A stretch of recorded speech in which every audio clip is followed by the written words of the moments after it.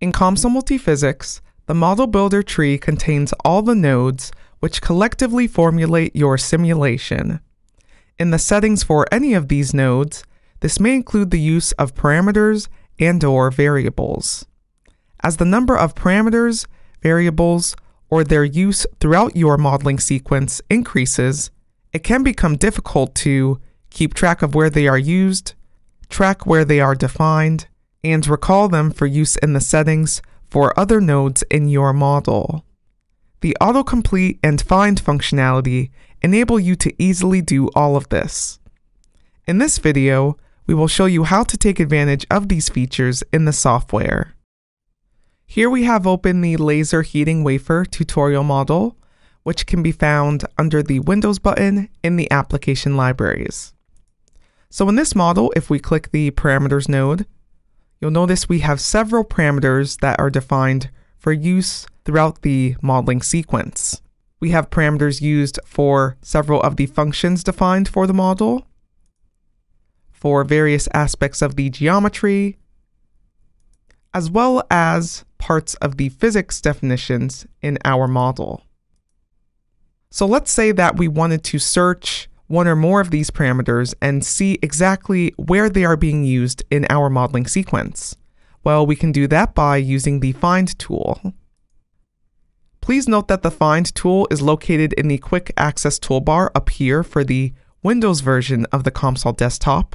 However, if you are using a Mac or Linux operating system, it will be located in the main toolbar of the COMSOL desktop. You can also open this window by using the keyboard shortcut with the Control and F keys.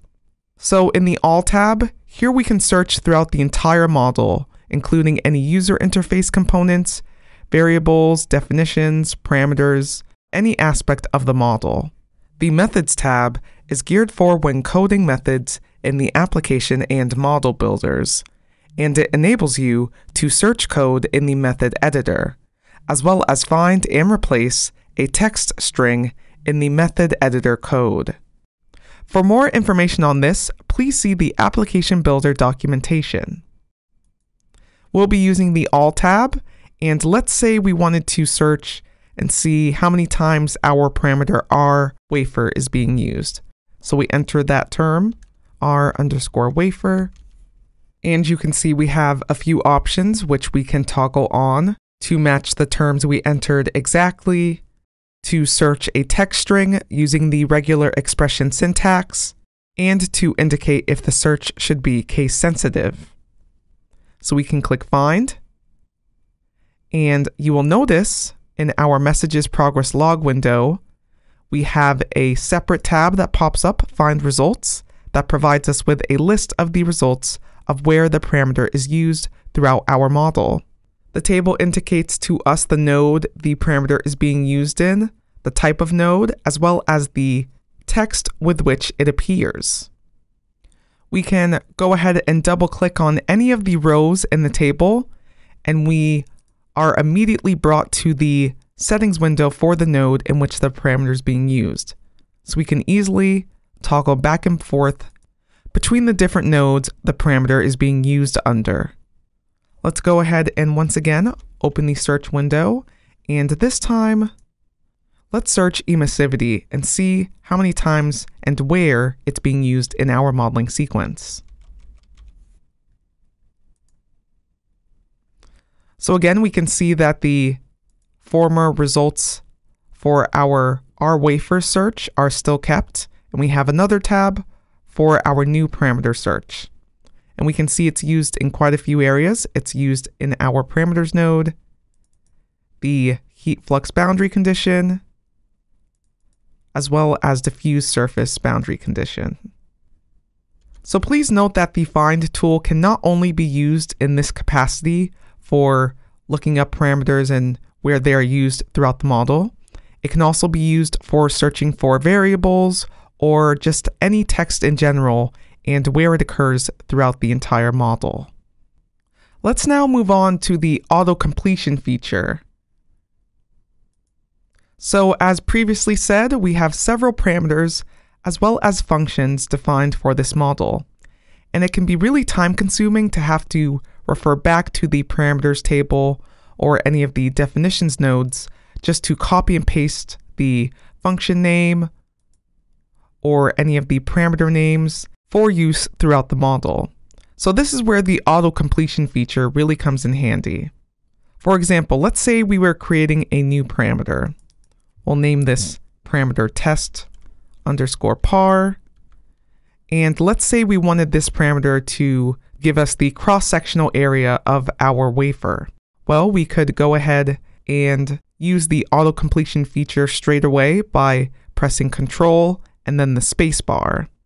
And this opens up this window through which we can access all of our definitions, as well as mathematical constants, functions, other math operators, and physical constants. All of this is also available through the autocomplete feature. So first, let's enter pi because we want to use that. So I can go ahead and double click. Then I'm going to multiply it by our wafer parameter. Instead of having to copy and paste, I can simply press Control spacebar, go under Global Definitions, Parameters, and select that. And then we can square it. And with that, we have the cross-sectional area of the wafer. Let's say we were defining a variable. We can click Local Variables to open that window up. Again, let's give it an arbitrary name. We'll call this test_var.